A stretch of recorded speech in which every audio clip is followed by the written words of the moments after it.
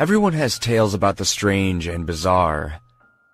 My story is about how my ski mask saved my life, and continues to save my life to this very day. Late in December, I was traveling north from California to my home state of Oregon. Nothing fancy, I was just going to visit the family for the holidays. On my way north, I hit a small snowstorm. Nothing awful, just a lot of snow falling at once. I wasn't worried about the small increase of snow at first, considering I had snow tires installed before I started my long journey home. I did, however, get a little hesitant to drive when the snow started to really come down. The large amount of falling snow, coupled with the large amount of already littering the ground as I traveled higher into the mountains, caused me to consider finding a place to stay for the night. I figured I could get some sleep while the storm passed over. That and the fact that I could give my car's heater a break before it would decide to burst into flames, or worse, just stop working altogether. I scanned as much of the landscape as I could, but there were no buildings in the immediate area. The only other option I had for my predicament was to keep driving and hope there was a town or exit nearby that I could take in order to escape from the storm. I must have been driving for at least an hour before I saw a sign up ahead indicating how far the closest city was. My heart sank a little when I read 162 miles as it flew by my windshield and vanished into the snowy night. At this point, the snow was beating against my windshield, and I knew I wasn't going to last 162 minutes, let alone miles. The digital clock on my radio read 1:21 a.m., and I decided that the next turnoff I saw, I would take and hope that I could find a neighborhood that will produce some results on my current endeavor. My thought process was either freeze to death in my car or stay the night at some random person's house. Weighing the two options in my head, I picked the only thing a sane person would pick and tried to find a house. Another 30 minutes flew by and still no luck finding a place to pull off. Just when I was starting to lose hope, I saw a turnoff in the distance. A small shape started to make its way closer into my headlights, and on further inspection, it was revealed to me that there were two wooden poles that possibly belonged to a fence. When I turned onto the road between the two wooden poles, the ground beneath felt rocky and rough, like I was traveling on gravel. I didn't drive for too long before I started to see a small cabin creep into my field of view. The lights in the cabin were off, but the place seemed to be in fairly good shape. I parked my car under a tall, wild-looking tree that took residence on the cabin's front lawn. Getting out of my car, I immediately grabbed my extra jacket and put it on, also pulling the ski mask I wore around my neck up over my ears to keep heat around my face. After putting my cap snug on my head, I trudged up to the cabin. As I traveled through the cold, windy night up to what I felt was my salvation, I immediately regretted not getting any gloves for my hands. Despite the irritation I had with my hands, my face and the rest of my body were comfortably warm, so I didn't have much room to complain. I stuffed my frozen hands deep into my pockets and continued my journey across the cabin's lawn. As I made my way to the door, I noticed something a bit odd. There was no indication of life anywhere. There wasn't even a car in the front yard. Taking my right hand out of my pocket, I knocked 3 times, waiting patiently before saying, "Hello? Is anybody there? I'm sorry to bother you so late at night, but I need a place to stay for a few hours." Nothing answered my plea for help, so I knocked 3 more times on the door, hitting my knuckles harder against the aged wood of the entrance. "Hello?" I said, again a little louder before continuing with, "I'm not here to rob you or anything. I just need a place to stay for the rest of the night. I promise I will be gone by sunrise." As I finished my last sentence, I touched the ornate metal door handle. noticing that the door seemed to be unlocked. I said in a loud voice, "I'm coming in now. If there's anybody in there, please, please let me know." I pressed the metal lever down, finding it a bit odd that the door was unlocked, and opened the door with little resistance on the other end, closing it behind me with about the same resistance despite the fact the door was really, really old. Looking around the area, I noticed the cabin had 5 rooms: the living room, which was the largest, a small kitchen, an even smaller washroom, and what I assumed were 2 small bedrooms in the back. No lights were on inside this cozy cabin, making it almost perfectly dark, if my eyes weren't already adjusted to the darkness from outside. I decided the best thing to do would be to search for a light switch, so I took out my phone and turned on the flashlight app to scan the walls.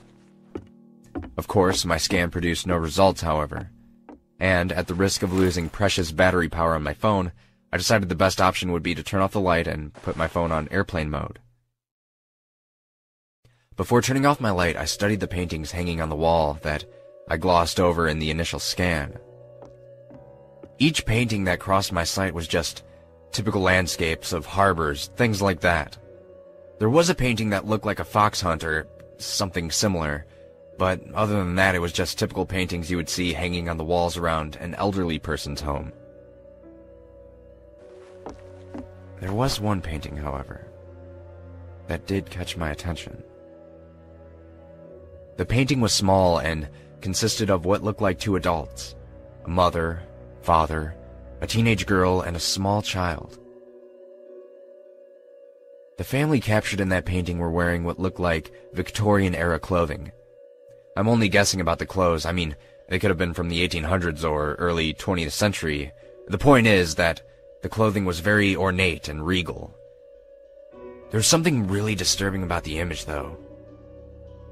The faces of each member of the family appeared as if they were smoothed over with clay. It's kind of hard to describe, I know, but the 3 family members looked like they had no facial features. By no facial features, I mean, instead of the normal ones that you and I have, the 3 people in the painting had grooves of smooth flesh where normally you would have eyes or a nose, mouth. The only person in the painting that didn't possess a blank face was the teenage girl, which appeared to be normal for a teenage girl. In fact, she was actually quite breathtaking.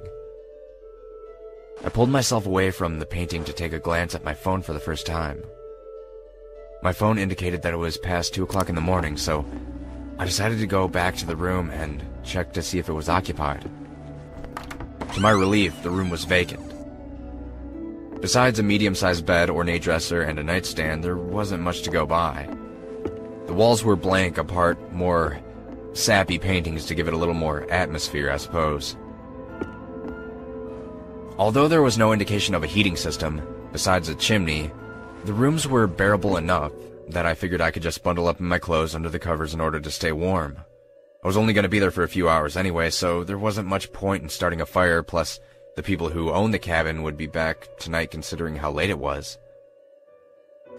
I hopped into the worn-out bed, facing the open door next to the other door, which I assumed was a closet, and pulled my ski mask completely up over my face to make sure my head would stay nice and warm for the rest of my stay. Pulling the fabric of my mask down slightly, I set the alarm on my phone for 4:30 a.m. and put it back down on the nightstand. I covered my face again and bundled up tightly with the sheets, closing my eyes and letting dreamland take me away until I woke up after what only felt like minutes, to the sound of scratching. My body froze as I heard the noise over and over again, softly coming from the closed door. I tried to relax, thinking that all the noises that I heard was just probably a rat or some other animal that was spending the night in the closet while the cabin's owners were away. Quietly, I shifted onto my back, pulling my ski mask down slightly so a little slit appeared, giving me a small window to look out at what was there. I laid on the bed, stiff as a board, with my cap and my mask covering my face in such a way that it acted almost like a visor. giving me a small peek at what was in the darkness. Thankfully, my eyes were still adjusted to the dark, which gave me a small amount of reassurance as I continued looking in the direction of the scratching noise. The scratching continued, louder and louder for what seemed like minutes until, just like that, it stopped. Silence filled the room again, but it wasn't a safe kind of silence. The deafening silence in the room was foreboding, ominous sort of silence. The vacuum of sound in the air was the type of silence that happens in a movie just before something jumps out at you. Just when I began to calm myself down, the doorknob to the closet began to jiggle and turn very slightly. My heart was racing out of my chest as I saw and heard that knob turn, and every inch of my body wanted to just bolt out of the bed and out of that cabin before whatever was on the other side of that door got out after me. I laid perfectly still on the bed, despite the fact that I had a cocktail of adrenaline, nerves, and instincts telling me to get the hell out of there. My eyes widened as the door to the closet opened slightly, and I saw what looked like a dried head attached to an elongated neck pop out of the opening, accompanied by a skeletal body. The thing that was emerging from the closet crawled on all fours out of the doorway and slowly made its way to the bed that I was sleeping in. I had never been more frightened in my whole entire life as the thing stood up, almost touching the ceiling of the cabin, and looking down in my direction. The creature stood there studying me as I peeked through the thin slits in my mask. Pure terror swirling around in my mind as I glanced up at the body of the creature. Looking at the creature's skeletal face, I noticed that it had no eyes within its head, which led me to believe that it couldn't even see me even though I could see it. Just when the idea of not being able to see me started to give me a little comfort, the creature began to speak. "Strange," the creature whispered softly as it continued to watch me, and then spoke again. "It had no fear of me," it continued to say in a hoarse tone as it began to breathe loudly, continuing to look at me and gripping down on the edge of my bed. Feeling the creature's bony hand touch the edge of my bed caused my brain to go into complete panic mode. The only thing that stopped me from jumping up was the thought that maybe the creature believed I was dead or asleep and wouldn't attack. "How can it not fear? How can it not fear me?"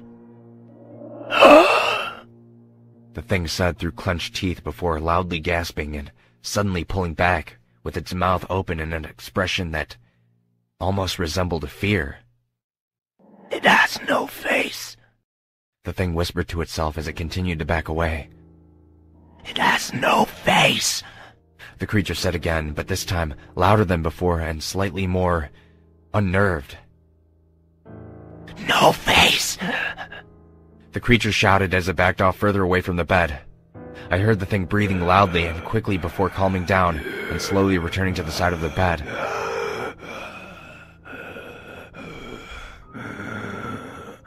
Leaning over me slowly, the creature continued to look at me before softly beginning to breathe on my face. I could smell its foul breath even through my mask.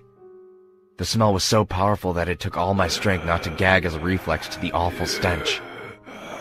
In my mind, I made the choice to keep motionless, and did not do or say anything that would compromise whatever illusion I was giving the thing that was currently studying me. The creature breathed on me again, softly. The stench I smelled from its breath could only be described as rotten, which only strengthened my resolve to stay perfectly motionless. "Strange," the thing whispered at me again, leaning in close to me to the point where I could see and smell its decaying flesh. The creature slowly reached for me, its hand moving slowly towards my face. With every inch that decaying hand moved, I couldn't help but feel my situation becoming more and more dire. I thought that this was it for me. The creature would kill me tonight, or take me away and torture me, then kill me, and no one would know what happened to me. No one would find my body out there, and no one would know my story. I could feel tears start to well up in my eyes as I thought of everyone I ever loved being yanked away from me in this one very moment. No face. No face. No face. The creature softly chanted as its hands crept ever closer to my face. I could hear the anguish in the creature's voice as it continued chanting over and over as it reached for me.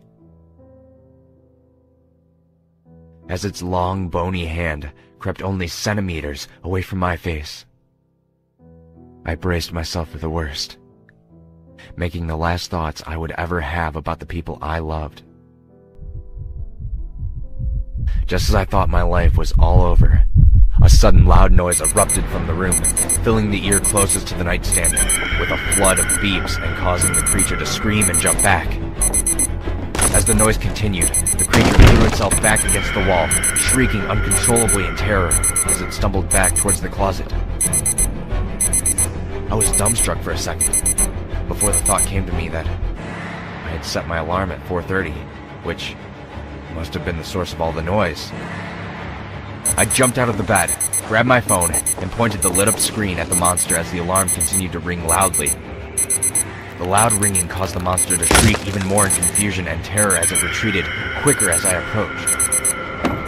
Seeing my chance, I activated my phone's flashlight and put it on strobe in order to disorientate the monster further. No face. No face. No face. No face. The creature shrieked at me as it withdrew to the safety of the closet.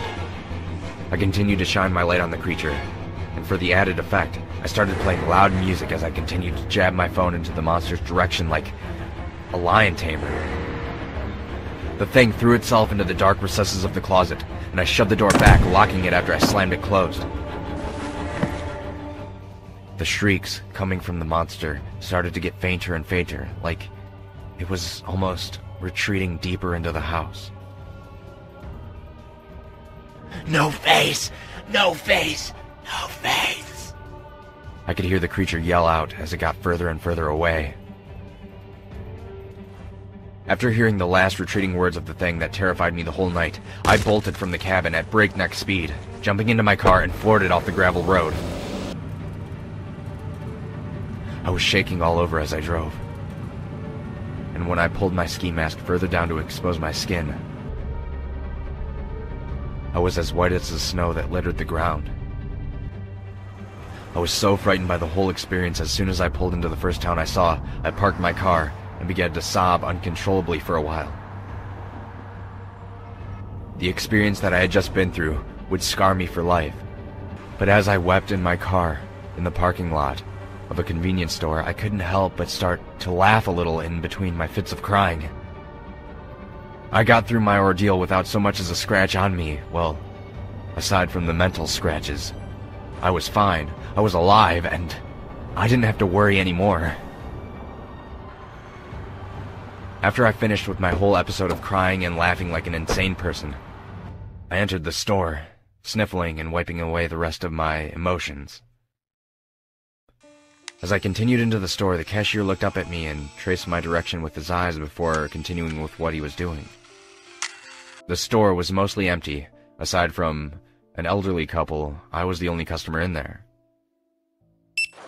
"Rough night?" the cashier said with one eyebrow cocked up while he scanned my items.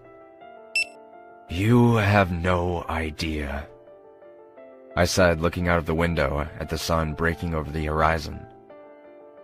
"I noticed you looked a bit upset when you came in.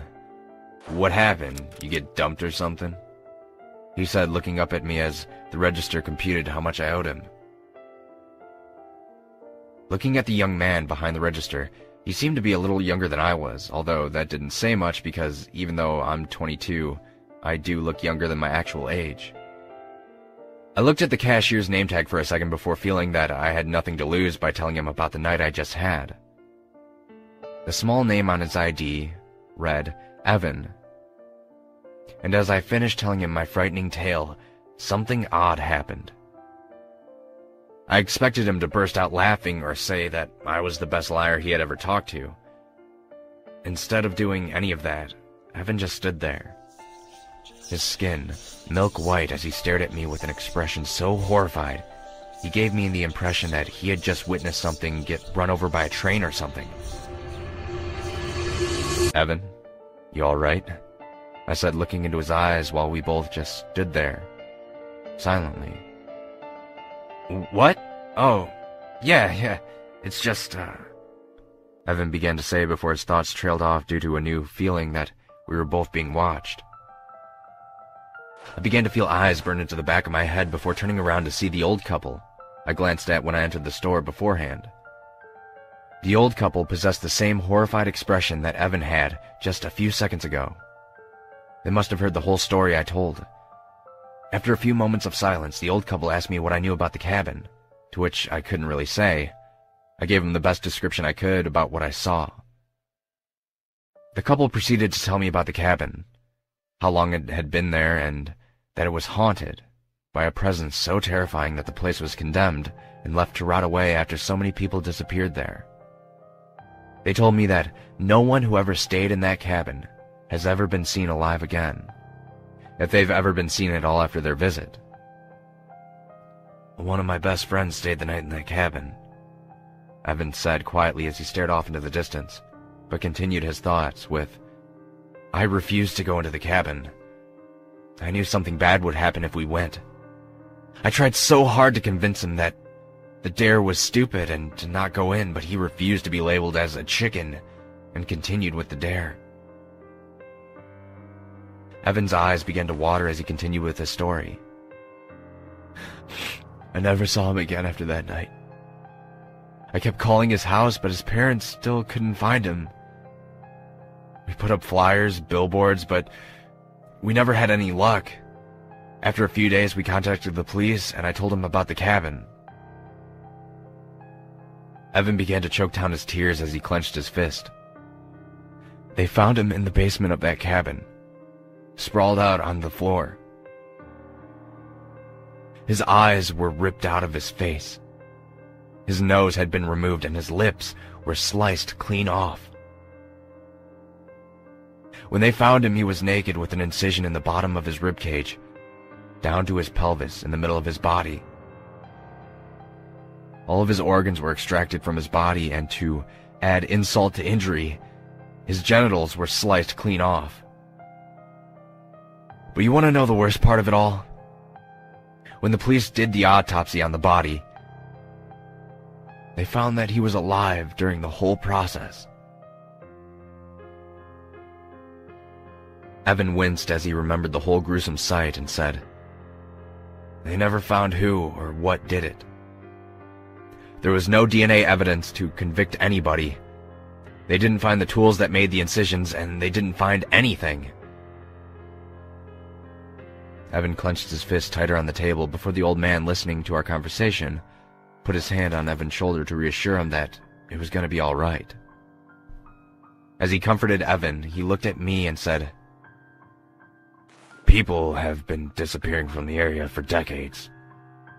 Maybe even centuries for all we know, but the bodies always end the same gruesome way. I don't care who you are. No one deserves something like that happening to them. They should just torch that damn place to the ground." The old lady joined her husband's side and looked at me with the most foreboding face I had ever seen. "If your story is true, you should consider yourself the luckiest man on the face of the earth. In all my years of living, you are the only one to go into that cabin and emerge alive," the woman said, gripping onto her husband's hand tightly as she spoke to me. After hearing the old woman's words, I realized that Evan said the body of his friend was found in the basement, which would explain why the monster's voice got fainter. It would have pulled me into the basement if my phone hadn't gone off.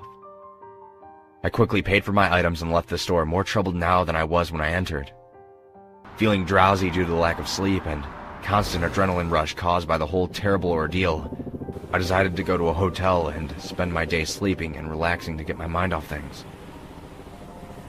That night, I sat on the bed in my hotel room and looked at the two items that saved my life.